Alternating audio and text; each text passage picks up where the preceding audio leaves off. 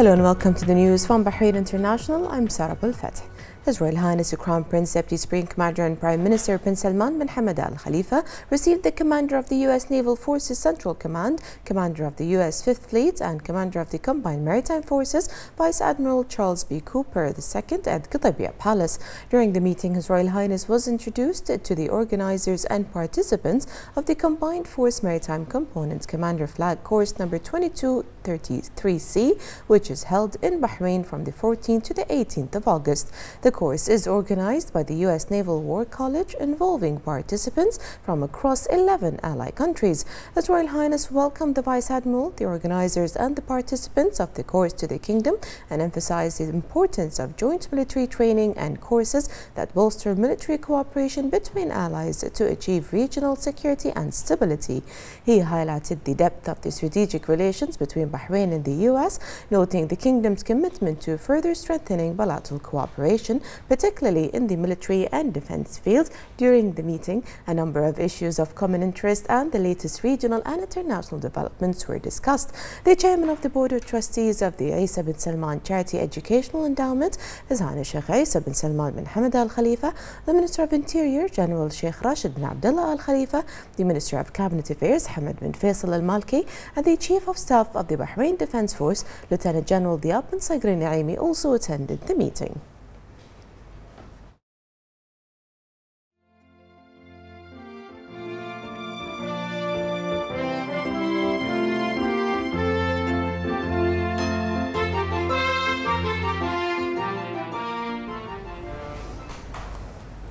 Under the patronage of the Cabinet Affairs Under Secretary and Honorary President of the Good World Society, His Highness Sheikh Isa bin Ali Al Khalifa, the association held the closing ceremony for the second edition of His Highness's initiative to prepare young leaders in the presence of the Minister of Social Development, Osama Al Asfour, the Director General of the Arab Planning Institute, Dr. Badr Athman Malala, and a number of officials, where certificates were handed over to 90 participants, young men and women, and 5 projects won a training grant from the Arab Planning Institute in Kuwait.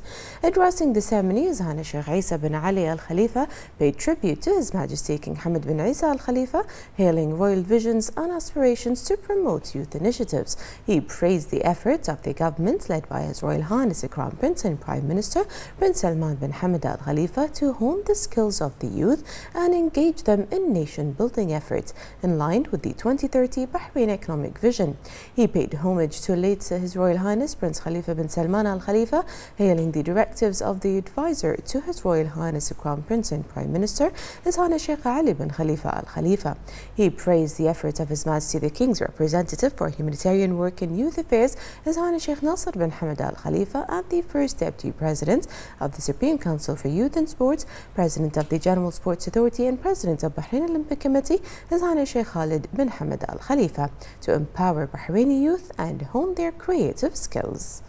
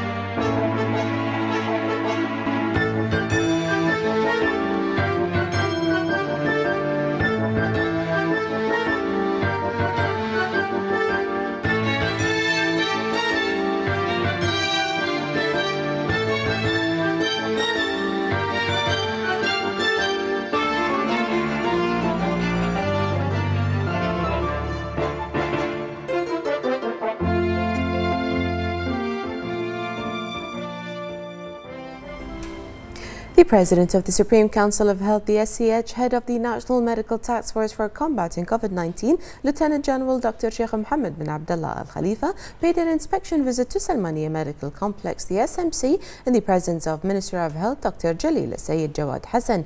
The visit aims to follow up on the level of health services provided to citizens and residents. Dr. Sheikh Mohammed commended the ongoing support and directives of His Majesty the King, as well as the continuous follow-up of His Royal Highness the Crown Prince and Prime Minister on all efforts made to promote the health and safety of all. He also praised the tremendous efforts of the health sector affiliates who contributed to achieving the highest recovery indicators at the global level. They were informed about the provision of health services and the latest developments in treating patients, including mainly the coronavirus cases. Dr. Sheikh Mohammed also inspected the central stores and SMC stores, where he stressed the importance of the availability of all medicines and the implementation of plans and strategies to sustainably cover the pharmaceutical stock in the kingdom to meet the patient's needs. For her part, the Minister of Health praised the role of the SCH in developing the health system in accordance with the royal directives of His Majesty the King, and commended the continuous follow-up of His Royal Highness the Crown Prince and Prime Minister to upgrade health services and ensure increased efficiency and sustainability of its resources. The Minister of Health is stressing the Ministry's keenness on further developing the health sector and achieving the desired goals.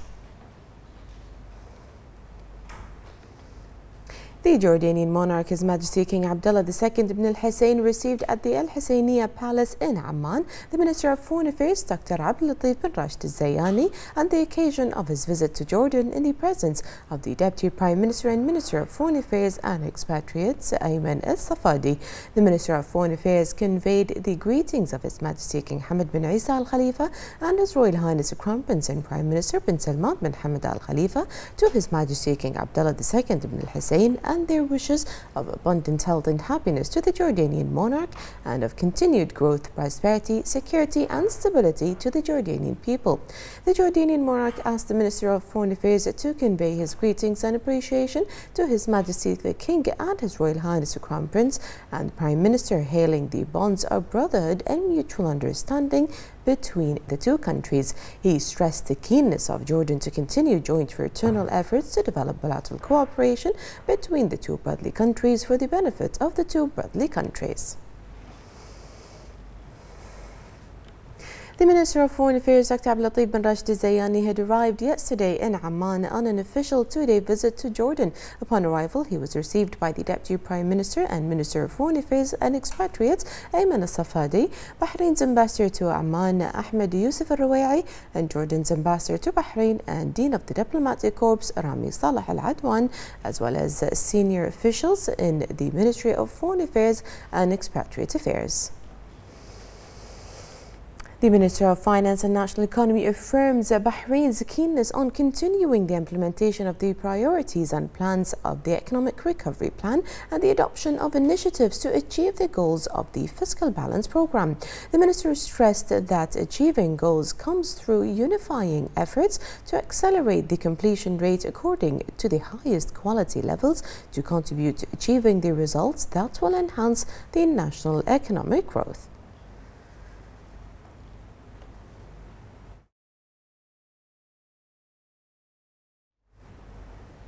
The Minister of Labour, Jamil Hmeidan, held a press conference on the latest developments in employment and training during the first half of 2022, which comes within the implementation of the initiatives of the National Labour Market Plan 2021-23 that falls under the priority of creating promising job opportunities and making citizens the first choice in the labour market, which aims to employ 20,000 Bahrainis and train 10,000 annually until 2024 as part of the Economic Recovery Plan. Hmeidan affirmed the continuation of efforts towards promoting the creation of more qualitative opportunities and development paths that primarily target citizens to create a prosperous present and a bright future in accordance with the visions and aspirations of His Majesty the King and the continuous directives of His Royal Highness the Crown Prince and Prime Minister. The Minister said that the National Labour Market Plan contributed to the growth of the job-generating economic sector factors in the labour market and the rise in employment rate during the first half of this year, achieving 72% of the target of employing 20,000 Bahrainis annually until 2024.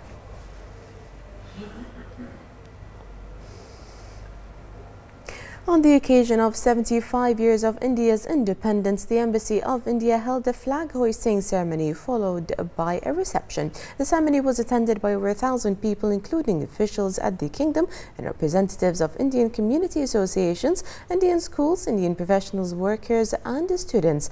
Ambassador Piyush Srivastava issued a message on the celebration of 75 years of India's independence, in which he spoke about the significant milestone, the strides India had made, and highlights of India-Bahraini bilateral relations.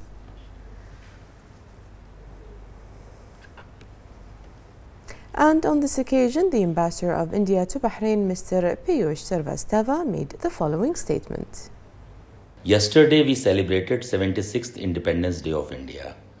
This was an historical occasion of 75 years of India's independence. The overwhelming participation of close to 1,500 Indian community members and Bahraini dignitaries and people in these celebrations reflects the depth of our historical and close bilateral ties. We are celebrating Golden Jubilee of diplomatic relations between India and Kingdom of Bahrain, which will conclude this year. We can look at this journey with pride and sense of fulfillment. Our relations today are close, friendly and diverse, covering broad spectrum of political, defense and maritime security, economic and trade, cultural and people-to-people connect. I am very optimistic. There is robust cooperation between our two countries, not only bilaterally, but also at the regional and international fora. The regular high-level political exchanges and interactions have bolstered and energized our relations. We have had excellent collaboration in dealing with the pandemic. Our two countries have achieved their highest ever bilateral trade of $1.6 billion last year. Indian investments have reached $1.5 billion. Bahrain joined International Solar Alliance this year. India joined Combined Maritime Forces headquartered in Bahrain as an associate partner. The cooperation is set to intensify as India and Bahrain find themselves in a complementary position to benefit from each other. Technology, IT, health and pharma, education, food sector, energy, skilling and startups focusing on youth will be the key drivers.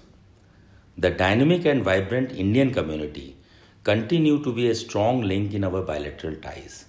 I take this opportunity to convey our thanks and gratitude to His Majesty King Hamad bin Isa Al Khalifa, His Royal Highness Prince Salman bin Hamad Al Khalifa, the government and people of Bahrain for welcoming our community with open arms and ensuring their well-being, safety and security. I am confident that our historical bonds of friendship and multifaceted bilateral cooperation will scale greater heights in times to come.